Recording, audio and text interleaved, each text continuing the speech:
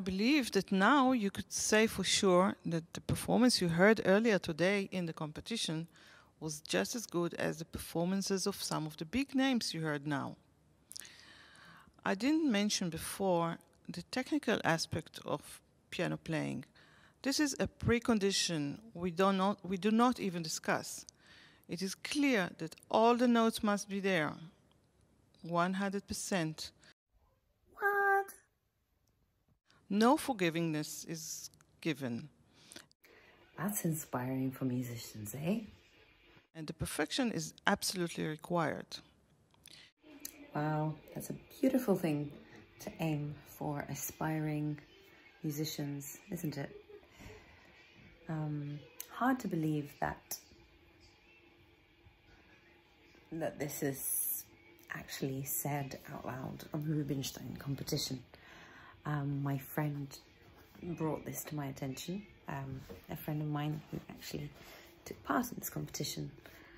And to hear this is just a dark reminder of something that perhaps I thought I knew but didn't really think it could be quite put into these words. Quite shocking.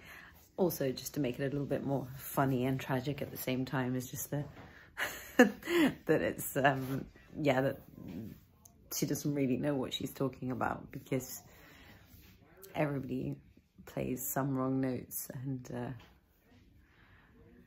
makes mistakes. And what is this perfection that she's talking about anyway? What is that? Is that what we aspire to in music? Or what is that perfection, that technical perfection that she's talking about? Yeah.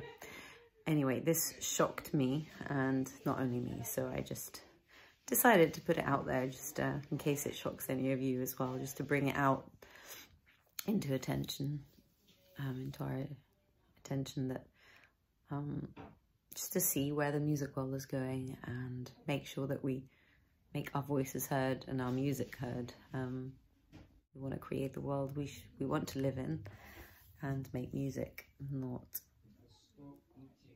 mechanics and monkeys. Well, now